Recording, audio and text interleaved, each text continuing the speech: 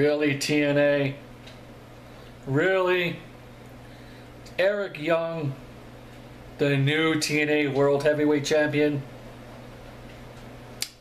Eric fucking Young. Yes, like I need another reason not to watch your shit product in the first place. You go and do this shit.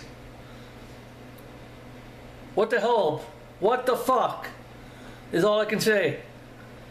Eric fucking Young, the biggest goof in this company. He may be well liked backstage, but he's a fucking goof.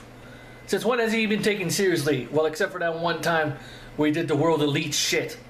And then they made him a joke all over again. You couldn't find anyone else to put in that spot. I'm looking at your website right now and I'm seeing your roster. There's a bunch of people that could be TNA World Champion. Let me read you the fucking names. Abyss.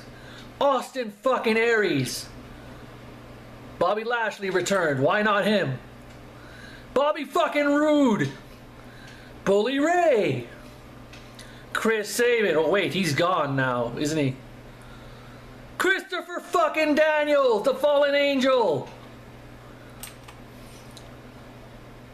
Hell, even Davey Richards, Eddie Edwards, the Pitbulls.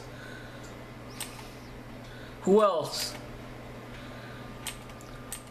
Hernandez can go for it. James Storm, why hasn't he won it back? He only won it for a cup of coffee. Don't be saying Jeff Hardy would win it, because fuck Jeff Hardy. Fuck him up the ass. His time is over.